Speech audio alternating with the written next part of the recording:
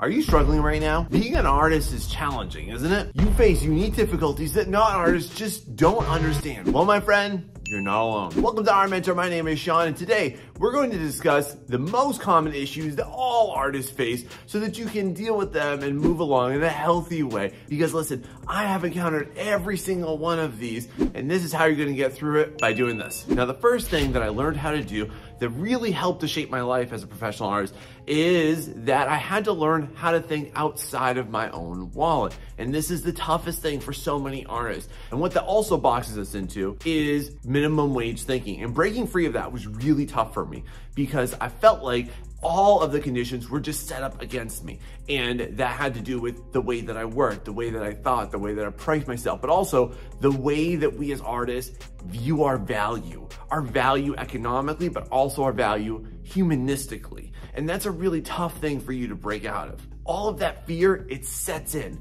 and then it puts limited expectations on what you think you're able to do and where you think you're able to go or how much you think you're gonna be able to earn.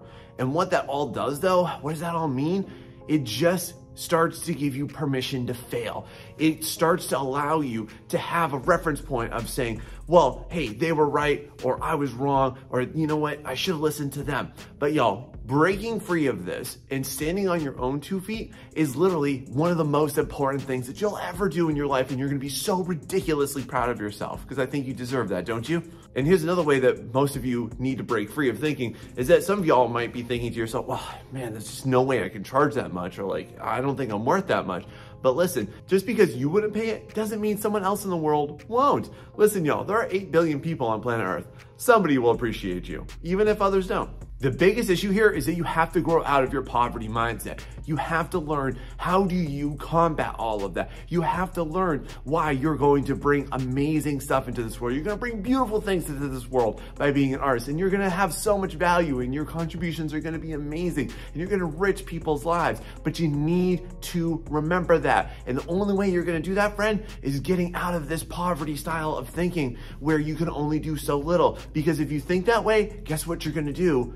Only little things.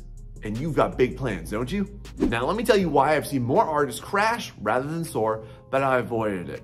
And I think about this best when I used to go ahead and I started doing commissions, and I used to see what people were doing. I used to see what people were charging. I used to see what people wouldn't do. And the one thing that I always noticed is people saying no to themselves. They would say, no, I can't do this, or no, I can't charge that, or no, I'm not gonna be able to make it with this one. And y'all, here's one major question I need to ask you. Where did you learn that? Who taught you that? Because y'all, you weren't just born thinking like this. You weren't born doubting yourself. A toddler does not doubt themselves. They just do whatever the heck they want. You were conditioned to think what you could do and what you couldn't do. And the major reason why you think that you can do something or you can't do something all boils down to this one thing. You don't have a metric to measure yourself. And what that starts to create for you is called imposter syndrome, where you feel like you don't belong and you feel like you can't do this thing and you feel like you are not ever going to be a part of this. Or even if you're in the middle of a great project or you're in the middle of an awesome art career, you just feel like you're not worthy. But it's just because you were conditioned, because somebody put that in your head, because somebody else's voice is still ruminating, kicking around inside that organic bucket called your brain, okay? The way that you combat that though, is that you're gonna feel better once you have a reference point. Like if you're trying to get sales on your artwork, as soon as you start getting sales, you're gonna be like, oh cool, well, hey, somebody will buy my artwork. Or you start to get clients and say, oh cool, well, hey, I guess I am worthy. Now, I wanna propose to you a really radical way for how you wanna get through imposter syndrome. And it's just real simple, y'all. You need to confront it, face it, and you need to work through it by starting to act like the person that you envision yourself being. Too many times do we try and level up ourselves as an artist by acting like the person that we used to be. And I used to do this too. I used to only operate under what I was currently doing, thinking that that would bring me to being the artist that I wanted to be. But then no, friend, I learned this. You have to start to operate like the person that you would love yourself to be, the person that you envision yourself being in 10 years from right now. Because I still get this every once in a while. I still get this when people buy my artwork. I still get this when clients commission me. I still get this too, like when I work with my mentees and when I look at my YouTube settings and I see what people are enjoying. And I just always have this moment of intense reflection where I'm just like, wow, I am like so ridiculously grateful for this. And when you start to practice it like that, you are going to release your imposter syndrome and you're going to step into the amazing world that you were born to be. So let me give you some confessions as a slow artist, okay? Because tell me if this is you down below. Have you ever tried to do speed paints? Have you ever tried to time yourself and you just realize that you're going so slow? Have you ever looked at your artwork at the end of it and you're just like, oh my God, I took all this time and that's all I got done? Oh, well, listen, I've been there too, friend. And here's what I learned. I learned that there's no such thing as wasted time. And there are so many of us that are so focused on growing our speed and doing things more efficiently and doing things the way that other people tell us to do at the frequency that somebody tells us to do it, okay? But y'all, here's what you wanna focus on instead. You wanna focus on building your skill. You want to focus instead on learning and adapting to the things that you want to do. You want to focus on throwing yourselves into some challenges, into some pits to fight some things that you've never fought before. And I've thought about this big time with my clients, with my updates that I send them too. Sometimes it's worth it for you to take another day and to just let them know, hey, I know I told you I would have the update today, but instead I'm going to have it tomorrow because I want to deliver you the best possible product. Sometimes I think that I'm done with the product and I just go, you know what? I wake up and I look at the next day and I just think, I need to do a little bit more to this. And then I'll let them know, listen, no one's ever gonna be disappointed with a better quality product that took a little bit more time, as long as you're not dragging it out, in all honesty. Y'all, definitely prioritize your learning and your time into a project over the end product, because nobody ever says this, so I want to be the first to tell you, but your speed is a byproduct of your prior experience, of your prior knowledge, of the things that you're challenging yourself to do. The more that you do, the faster you're gonna go. When I look at my speed paints from 3 years ago when I first started this channel versus now, they look awful to me. And I see loads of issues. And guess what? They took the same amount of time. So time is relative, and it's relative to your experience. You're never going to get better at being a better artist if you are solely focused on speed, because then what are you gonna do? You're just gonna make the same mistakes faster. Is that what you want, or do you wanna get better? So can I tell you how being an only child actually stunted my growth as an artist? As weird as that sounds, here we go. So being an only child, you kind of just learn how to live and adapt based on what you want to do, and you don't have anyone to talk to very much outside of your friends or school or stuff. So most of the time when you're alone, and if you're an only child, tell me if this is you too, but you basically just kind of lone wolf it a lot, don't you? Basically, through being alone for a lot of my upbringing, from not having any siblings and not being too close to a lot of my family, I developed a lot of self-reliance. I developed the ability to look inward a lot too, and you kind of just learn to rely on yourself. And that sounds like a good thing, but it's not all the time, especially when it comes to artwork, because you're kind of only developing a dialogue with yourself. And I see a lot of artistic hermits out there that are just doing that same exact thing under a different set of circumstances. So here's the reason why you're not progressing as much or as fast as you would like to. It's because you have a debt to pay off. And that is the debt of ignorance. Ignorance is the debt that you have to pay off in order to get to the next level. And friend, I just want to let you know this, you're not going to get there yourself. You need to get in with people that are going to help progress you to that next level. You need to get with people that are above your level. You need to get with people at your level too. You need to surround yourself with people that think similarly to you, that can build you up. And I wish that I did this sooner, because I would have been so much better, so much earlier, if I just got in with great communities. And when you hear successful stories of successful artists, this is very often a common trait, is that they have a great friend group. So what I definitely want to encourage you on is not to lone wolf it, but instead seek lots of feedback. You can use a lot of different ways. Find any type of group online on any platform that you like. Hey, listen, I've got my own Discord server right down below. Definitely go ahead and check that out. It's free to join. Lots of really great, amazing people just like you there, and you'd be a great community addition to it. And then too, I also do one-on-one mentorships. So if you want to get in with my program, definitely check out the link below for that too. Because listen, there are loads of people in this world that want you to succeed. Unfortunately though, there's a lot of people that would probably be intimidated by you. That's why you got to get in with a community that believes in you. Now, if you're really ready to take your art to the next level, make sure that you hit that like and subscribe because I love putting out actionable content just like this one just for you. So make sure that you do that, and then also make sure you're aware of this. Now let me tell you why my addictions almost totally dissolved my passions.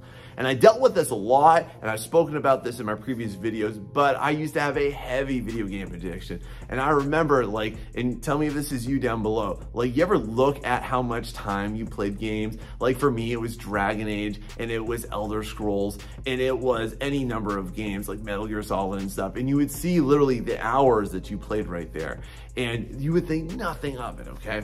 And then I also started to take a look at, too, some other addictions that I had in my life. Like, I've always kind of had a food addiction, and like, believe it or not, I used to be like 80 pounds on this current frame, and that really affected me. And what I started to learn about is how much media consumption and then consumption was consuming my life. And that started to erode my passions, because every single time that I wanted to sit down and draw, every single time that I felt bad about seeing other people do more things than me at my age or younger than me, I always kind of looked to what I was not doing instead and what I was putting my efforts towards.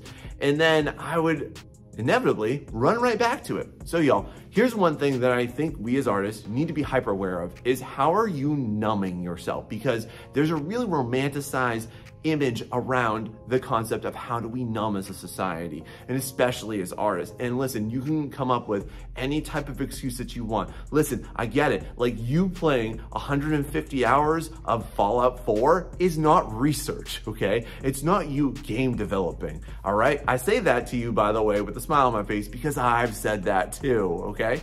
All you're doing in that is you are wasting your potential because you're not trying to get over a bad day. You're not trying to feel good. You are just numbing yourself so that you don't have to think about the things or perform the things that you want to do, because you have certainty, because you have immediacy, because you know there's going to be a big payoff on that.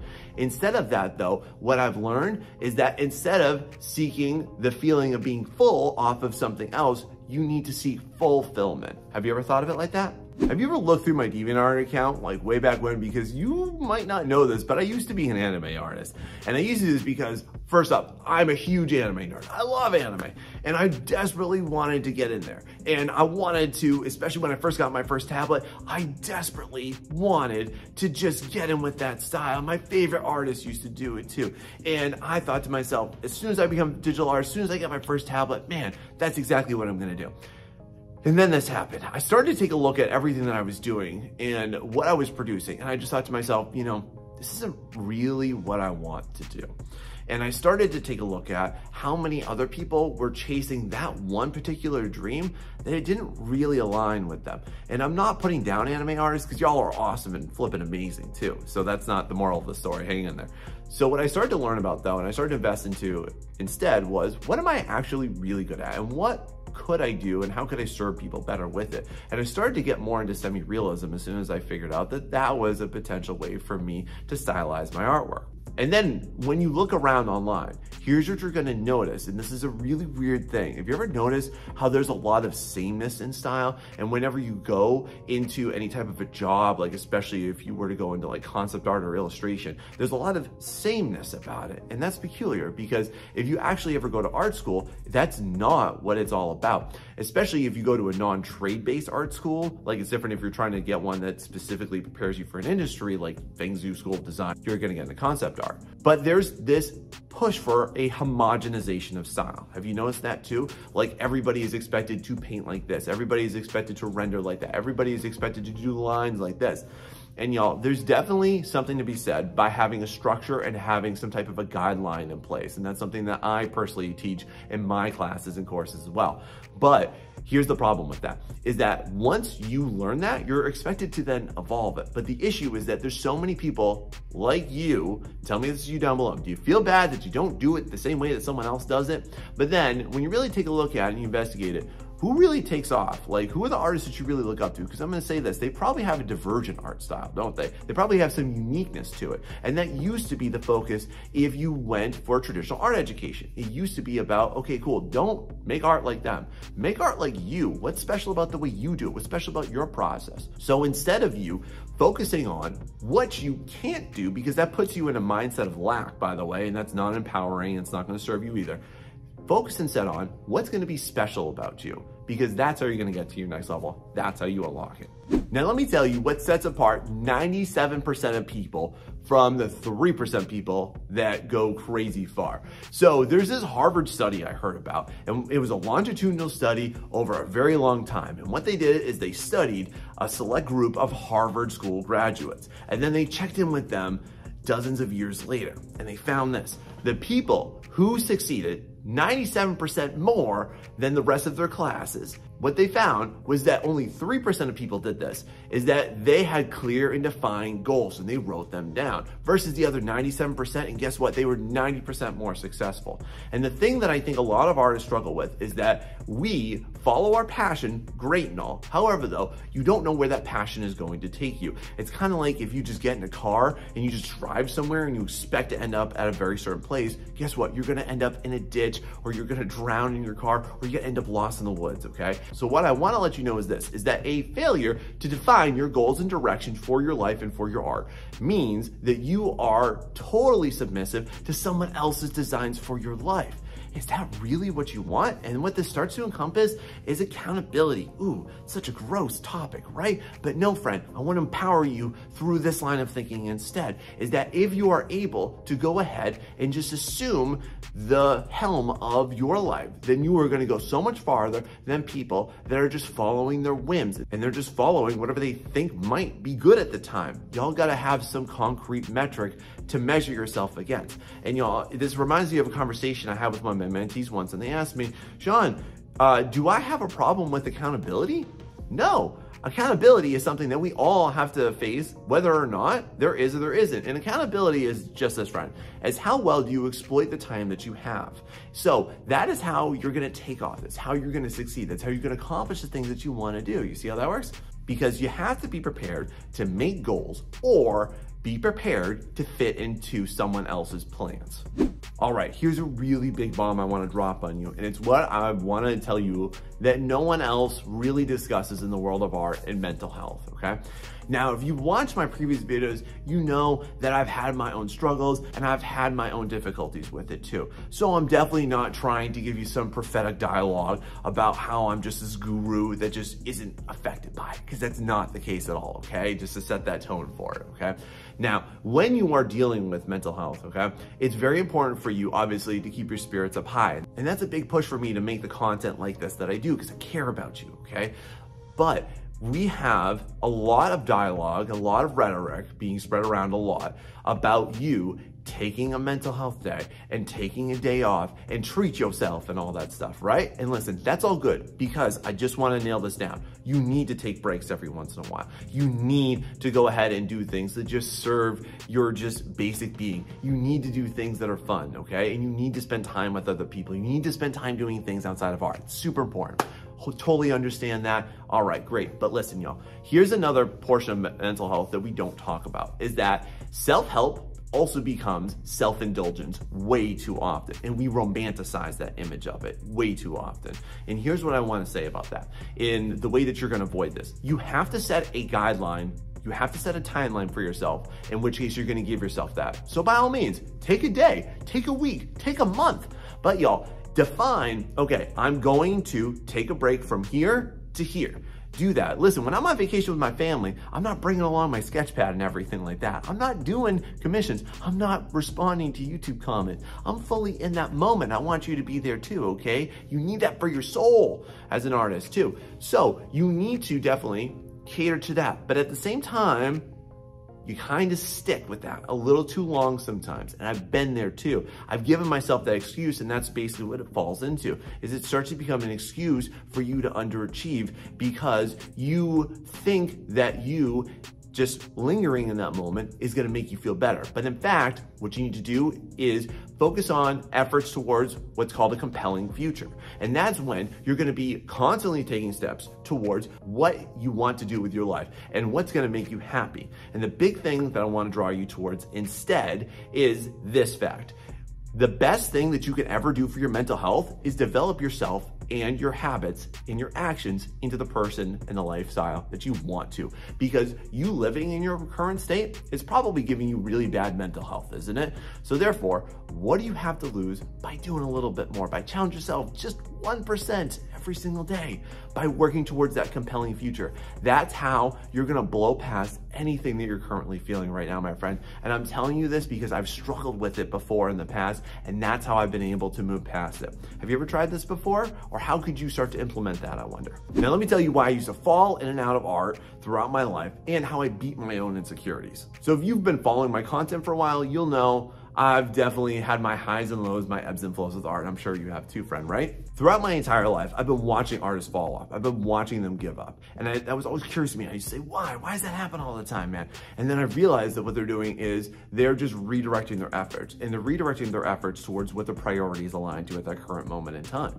But I used to ask myself, how do I not do that? How do I not give this up? How do I not just succumb to that same exact mindset that everyone else is currently going towards, which is away from art? I want to oppose what everyone else is opposing. So the way I started to look at it was like this. Failure to train is failure to attain. Y'all, you have amazing flipping things that you want to do in your life, and you've got great things, and a lot of people don't understand that. But y'all, the number one thing you need to realize is that if you are not willing to put in that time and effort that most people can't even conceive of, but it's so worthwhile for you, is that you're gonna develop a destiny for failure for your failure to train. So definitely put in those hours, grind that time out. It's gonna be so worth it. And if you do the things that I've been talking about throughout this video today, you are going to fly through it, and you're gonna feel better through it, and you're gonna have a more positive approach. It's gonna be more sustainable for you. And most importantly, you're gonna do exactly what you wanna do. Isn't that what you want? Because I want that for you too, man. Now you need to know that being an artist is way more than a job, way more than a hobby, way more than an activity. In fact, art is literally the way that I was able to save myself from my life, which I talk about all about for you in this video right here. Go check it out.